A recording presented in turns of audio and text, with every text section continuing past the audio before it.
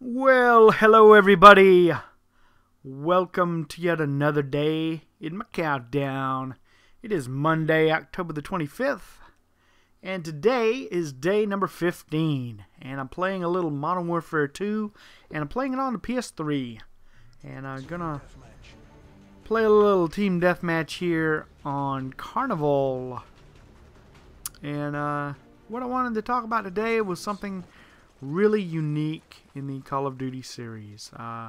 They've never done this before. I can actually only think of two other games off the top of my head that did this, and that would be Gears of War 2 and Unreal Tournament 3, I believe. There's probably some others, but either I don't know about them or I just can't remember right now. And what I'm talking about is going to be combat training.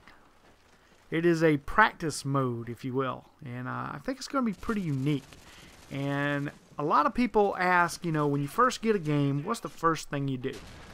Like, when I got Modern Warfare 2, okay, here's a good question for all you guys. You can answer me this. When you got home with Modern Warfare 2, what did you do first? What was the very first thing you did after you put it in the disc tray? Did you play the single player? Did you jump right into multiplayer? Did you go into a private match and look at all the maps? What did you do? Now, when I got home with Modern Warfare 2, the very first thing I did was I went into a private match and looked at the maps.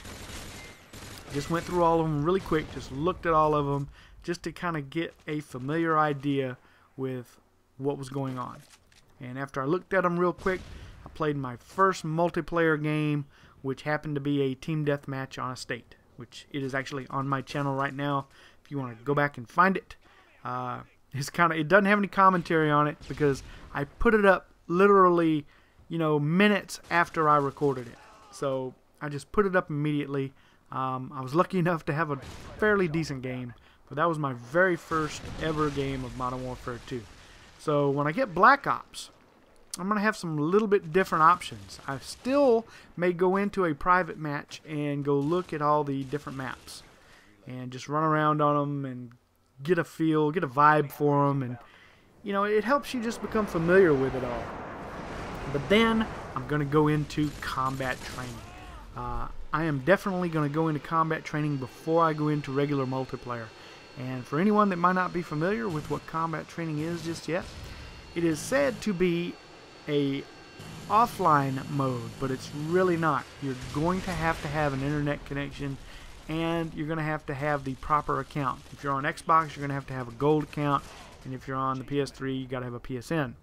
In order to play this, you will have to have an internet connection. So it's not necessarily an offline mode.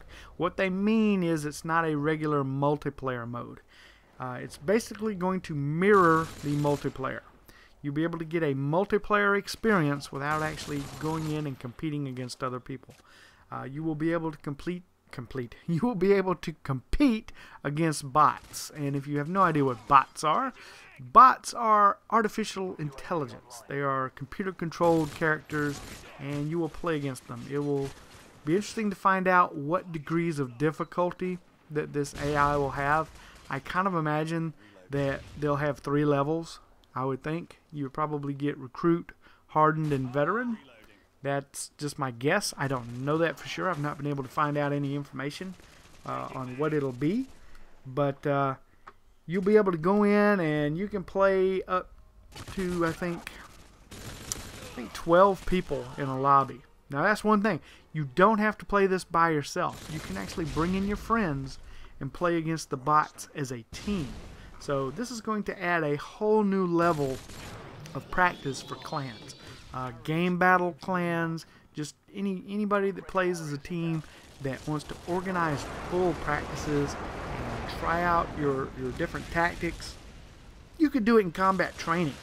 And in a sense, you won't have to do any more scrimmages. A lot of people, if they had a clan, they would try to schedule some kind of scrimmage against another clan so you could practice. And in the end, that still may be actually the logical thing to do, because I doubt if there's going to be any way to beat going up against an actual real person.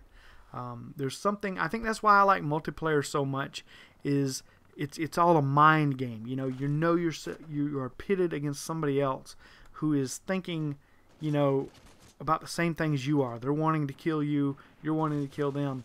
And it's probably some kind of deep primal thing that's deep down within all of us that goes back to the caveman days where you fight for your survival or something. But, playing games it's just a competitive thing. And you'll be able to go in and practice that competition against the computer in this game. And I think that's going to be pretty interesting. The game is going to be almost identical to regular multiplayer. It's just you're not going to have normal rank progression. You will actually be able to rank up in combat training, but it will not carry over into multiplayer, okay? So you could be, say, a level 30, 35 or something in combat training, and then go over to multiplayer, and you'll be a level 1. You'll have to start all over and rank up from scratch right there. But you'll be able to unlock weapons. You're going to earn credit in combat training too, but here again, it's all going to stay in combat training. So say somebody has never played Call of Duty Online before and they wanted to get a taste of what it was like before they go in there feet first. Combat training is going to be the way to go. You'll want to try that out. And if you want to experiment with certain weapons, you can go into combat training. You'll have to unlock them, purchase them just like you would in regular multiplayer. But you can try them out and see if you like them before you actually, purchase them.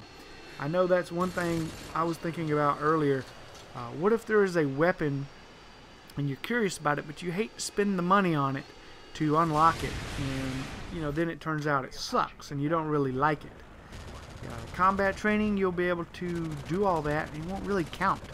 So it's like practice. It's like going to the golf course and going to the driving range and hitting a bucket full of balls before you go out and play an actual round of golf. It's just a good way to warm up, I think, and that is exactly what I'm going to do when I get this game. But this game is over right here. Actually get a nuke, call it in, and I hope you guys enjoyed this one. Be sure to rate it. Let me know your thoughts below on combat training. Is this something you guys are going to make use of, or are you just going to completely ignore it and go straight into multiplayer when you get home with Black Ops? Let me know what you think in the comments below, and I will see you guys tomorrow with another episode of my Countdown series. You guys have a fantastic day.